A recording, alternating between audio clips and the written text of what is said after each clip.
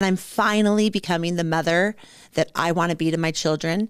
The world would see me now as a bad mother because I'm saying to my kids, be who you want to be, explore what you want to explore, tell me everything, ask me everything.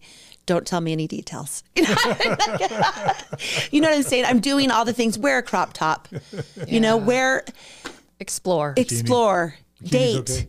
I want my daughter in college to have lots of experiences. Healthy, wonderful, sex-affirming, sex-positive experiences. I want her to be drambuied all night long by anyone that she even feels a spark with. And through that process, discover who she is and how she relates to men or women and what kind of person and life and marriage she wants to have. So by the church's standards, I would be a bad mother now, after I became a badass.